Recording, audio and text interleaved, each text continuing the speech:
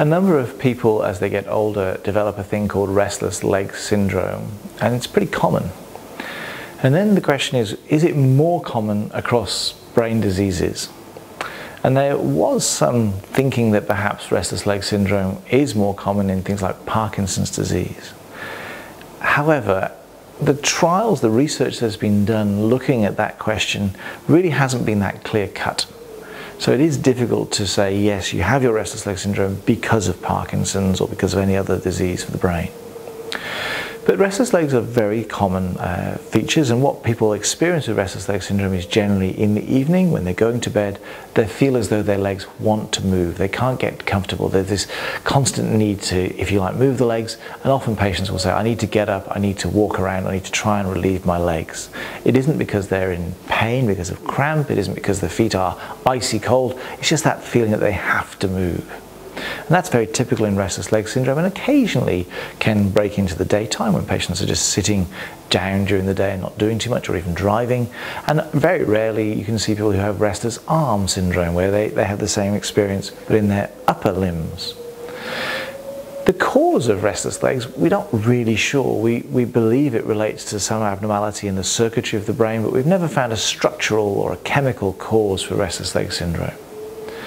What we do know is there are some things that seem to aggravate restless leg syndrome, maybe even cause restless leg syndrome. So poor circulation to the feet, some damage to the nerve fibers, again in the feet, and also things like iron deficiency seems to be a problem that can trigger restless legs. So there are things that we need to screen for in patients who have restless leg syndrome.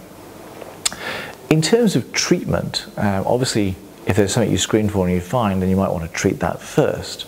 But in terms of the drug therapies for restless leg syndrome themselves, we generally break them into dopaminergic approaches and non-dopaminergic approaches. So the dopaminergic approaches, traditionally, we used to use levodopa, but in actual fact it seems that more effective than levodopa are the dopamine agonists. So these are drugs like pramipexole or rotigotine that are available here in Australia. And these drugs can be used in people who have pure restless leg syndrome, usually at much lower doses, and of course in people with Parkinson's disease, they're often already on those drugs. So what about other classes of drugs that can be used? Well, there is evidence to support the codeine-based therapies, and obviously Australia's prescribing of codeine is changing, so this is now going to require prescription to access. And combination drugs where the codeine-based product is actually bound in with something that's going to protect the brain from becoming, if you like, intoxicated by the codeine. And then there's a class of drug which really comes from the epilepsy world. And probably the commonest drug that we use here is a drug called pregabalin. Gabapentin was the epilepsy drug before pregabalin, but we actually, if you like, reformulated it.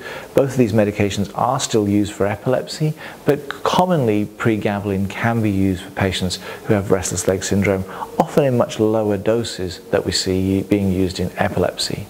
But of course, as a drug that can affect the brain, we know that one of the biggest side effects, just like all of the other drugs we use for restless leg syndrome, is being sleepy during the day.